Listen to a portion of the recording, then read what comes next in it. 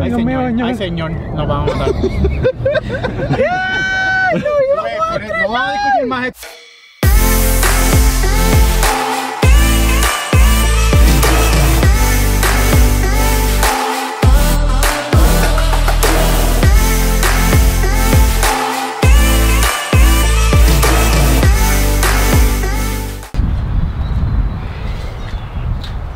Estamos ready ya para arrancar.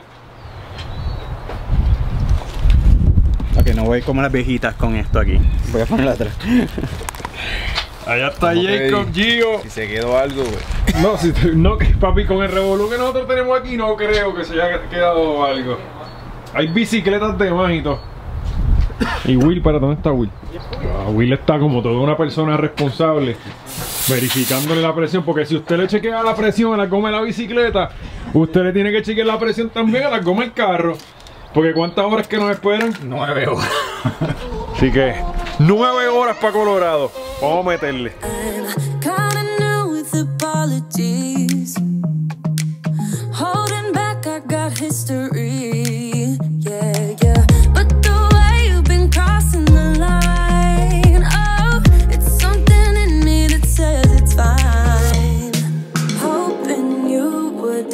Estamos saliendo de Flagstaff. ¿A cuánto estamos? ¿A cuánta altura? 6.500, 7.000. Como así, mira, vaya como van los Teslas ahí. Aquí se siente la altura. Webinski. Sí. Viene fatigadito ahí. No, si uno siente como una presión en el, como una presioncita en el pecho. Esta gente no siente nada porque ya están en la marquesina de su casa. Nos acabamos de zumbar un almuercito. ¿Qué hora es? 11:42. O sea que llevamos guiando como hora y media. Menos hora y 45, por hora y 45. Nos faltan como 7 horas más. Él lo dice, yo creo. El GP. 8 horas y 21 minutos, dice ahí.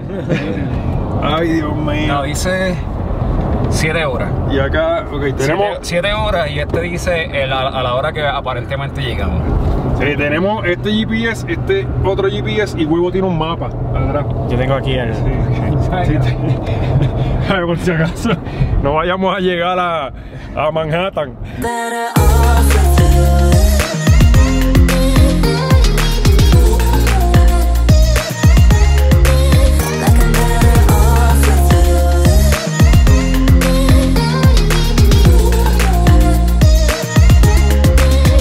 El documental empieza en esta montaña, creo que era. ¿Pero qué documental? El documental de Race Across America. Si tenías que empezar diciendo eso. La gente sabe. La gente sabe. Creo que sí, creo que era ahí, era ahí. Qué jodida autoestima más cabrona. Estamos haciendo la misma ruta del Race Across America hasta Monument Valley, un poquito más adelante, ¿verdad? Sí. Mientras tanto, pues seguimos viendo desierto, pasto, brea, piedritas nítidas, ¿verdad? Hacho, está bien nítida ya ustedes, amigos. Están las piernas allá atrás, Gio y Jacob. Están ya, Tesa. Me gusta como un nene chiquito. Yo estoy aquí juqueado viendo esto. Ustedes te han pasado, yo no he pasado por aquí. Yo estoy como que... Yo paso unos colores tan raros. ¿Tú nunca habías pasado por aquí? Por aquí no. Esto se llama Tuba City. Sí, pasamos para allá. ¿Cómo se llama esto? Tuba City. Tuba City. Y todo esto es parte de la reservación de los indígenas Navajo. Que todo esto aquí es de los indígenas. No, vamos a cruzar Utah un momento dado. Ay, quiero una foto en el... Pero es diferente, es una ruta. Tú, las circunstancias fuera de mi control. No vengas con esa mierda. ¿Terminaste o no terminaste? Ahora es la verdad, papi, que nos quedan todavía. ¿Cuánto nos quedan? Nos quedan 5 horas. De aquí tú no te vas hasta que nos digas si terminaste o no terminaste. Sabemos que no terminaste, huevo. Yo escapé de la isla de esta Huevo. misma situación. No, porque Ay. estoy fucking 10.000 millas al norte discutiendo lo mismo. No hay ninguna dignidad en tú no aceptar esa derrota de que no terminaste, ¿sabes? ¿Terminaste? Oye, Revisen los checkpoints.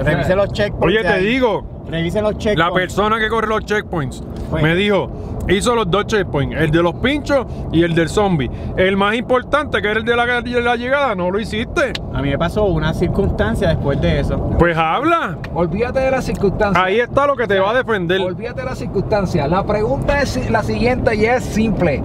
¿Terminaste o no terminaste? Yo Que se llegué, joda, que se joda yo si llegué, pones una yo, excusa. yo llegué a mi carro y terminé. Llegaste por donde mismo llegaste a la práctica, que yo te llegué- decía, no es por Yo ahí, llegué al principio no es por ahí. y al final hice millas de más. ¡Ey! Ay, Dios mío, señor, señor. ay, señor, nos vamos a matar. No vamos a discutir más esto, que nos vamos a matar. porque- No. No se puede discutir Aquí más el tema. todos nos nos vamos a vamos a matar. sacrificar porque tú digas la verdad. Si tú no acabas de aceptar, que no terminaste, yo me voy a ir por esa curva y me importa 3 carajos si viene el que venga de frente.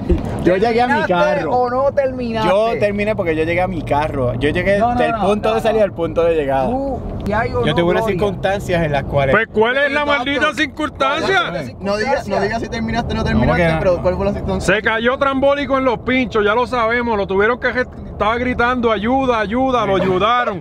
Lo ayudaron a salir. Después supuestamente se le enredó un alambre de púa en la transmisión. Eso fue lo que me costó la carrera. Pero ¿y por qué si ya tú no llegaste? ¿Tú llegaste si ya- cargando la bicicleta? No, a mí se me chavó. Es que no quiero dar excusa. Pero es que la primera excusa que estás dando es el La que, yo circunstancia. llegué al carro. Sí. Yo llegué al carro, Y ¿no? me estás preguntando si terminé la carrera. Yo llegué al punto de salida. En pues tu terminé mente, la carrera terminaste en tu mente. Y cogí los checkpoints. Pero llegaste al final de la ruta ¿Tú por quieres la decir? ruta designada. Pues ni modo, no voy a seguir, no voy a seguir Es que negando. no quieres aceptar. La meta puesta, pues no pasé por ahí. Llegué al parking por otro lado. Por atrás.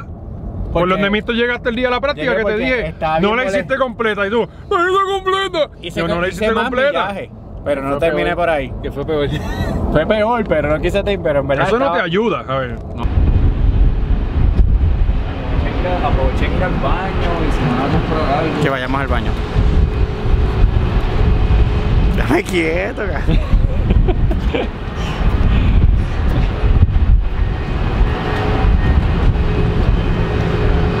Pues ahora mismo estamos en la última parada, como en la del documental, que fue en este puesto, no en el de allá al lado. Ahí al lado de Monument Valley. Si pueden ver, mira, ahí hay una de las rocas. Ahí. Y por acá abajo está Monument Valley. Tenemos la esperanza de que podemos sacar el dron, pero hace un viento brutal. O sea, inclusive hay como que tormenta de arena y todo. Mira cómo está esa bandera ahí. Y pues probablemente cuando tire el dron va a caer la Utah. Digo, en Utah estamos. Pues, Will, ¿podemos decir que nos pararon los guardias o no? Podemos decir que nos pararon los guardias. Nos dieron un ticket de no sabemos cuánto. No tenemos idea. Se supone que Elisa no se entere. Así que nadie le diga nada a Elisa. No, pero ya le acabo de textear porque es mejor salir de eso. Ah, ok, ya. Sí, Will es un tipo inteligente. O sea, Ya porque le así informamos. El mal rato de Guillermo Aunor, yo no voy a estar ahí. Ahí está el ticket que no sabemos de cuánto. Pues él dijo, ¿quieres ir a la corte? ¿Quieres ir a la corte a reclamarlo? Y yo Sí, le a dije, 4 horas de mi casa. Y el chacho, olvídate de eso. Hazme rosca. Esta es la primera piedra que ves aquí entrando ya a Monument Valley. Esa que está ahí, que ha salido en un par de películas. Aquí quizás en el video no se ve tan impresionante, pero a simple vista de verdad que se ve bien exagerado de grande. ¿Ustedes han visto algo así? La primera vez. Like I'm better off with you.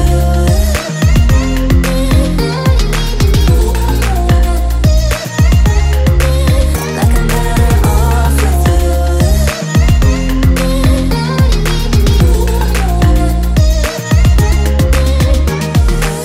Kinda used to these battlegrounds where you flee, you don't stick around, no. But the way you've been giving me time,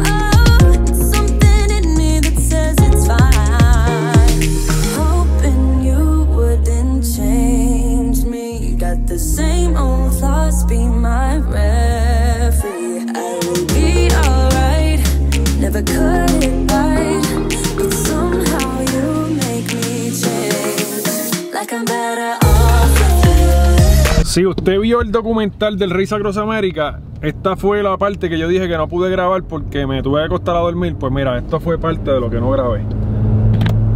Porque ya a esta hora estaba chocado, o por lo menos tratando de dormir. Y por aquí el camino es bien bonito, mano. Mira, si usted era fanático del Correcamino y el Coyote, ese es el Mexican Hat. Esa es la piedra que salía siempre. Por aquí era que lo grababan. Bueno, vamos a hacer una movida riesgosa por el bien del blog y por el bien de ustedes.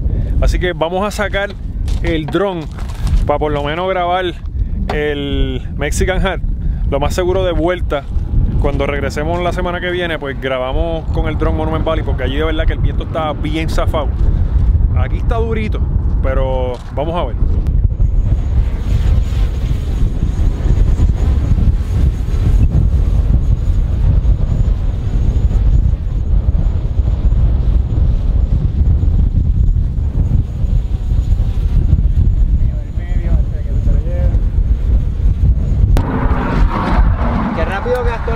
Bueno, es que papi está haciendo una fuerza brutal. Sí.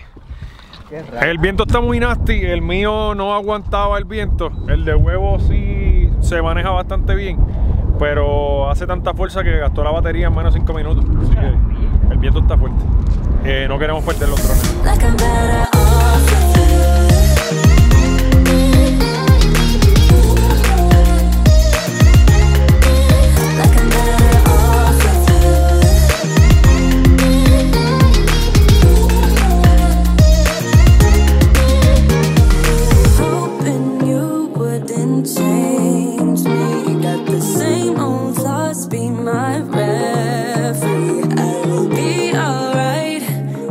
¡Ya! Mano, de verdad que hacho, no me puede así, mano, estos muchachos. Teca fucking gaste. ¿Quién fue? Teca fucking. Papi, esto ha sido peo va y peo viene, peo va y todo el camino, rompió el sello. Ahora sí que Chesval voló el canto. Teca gastes. Moa, ¿verdad que sí? Moa. Ya esto está bien chulo, de verdad. Este pueblo está bien gufiado. Está bien nítido este pueblo. Y para la gente que habla de los Ford Track y eso, aquí los rinos y eso tienen tablilla, lo vimos y tienen tablilla. Y andan por ahí tranquilos. Para que los americanos son un poco más. Espérate, que está bien fuerte. ¿Se te cayó algo? ¿Otro más? ¿Se le cayó algo a...? Sí, perdón. Ahora, huevo. Y que no hay aire. No. En realidad. Sí. Mala mía. Que chequear el Deepen ahora, güey. Aquí. Ya, bueno, por fin, después de 9 horas y pico, llegamos a lo que va a ser nuestro hogar. Bueno, me encanta ver ese reguero de bicicleta ahí. Eso se ve bien de pro. De verdad. Y aquí está nuestro Airbnb. Mira, aquí está. ¿No era en el buzón? No sé, pero esa casa parece como de misterio, de que aparecen cosas por la noche ahí. ¿Cuál es el número de la casa? 360. Estás jodiendo. Sí, porque es que no sé. No, cabrón, pues nos vamos, porque si hay cosas ahí, nos vamos. Y nos vamos para Prescott. Mira la visa está. Cabrón, no hay nadie. Like I'm better off with you.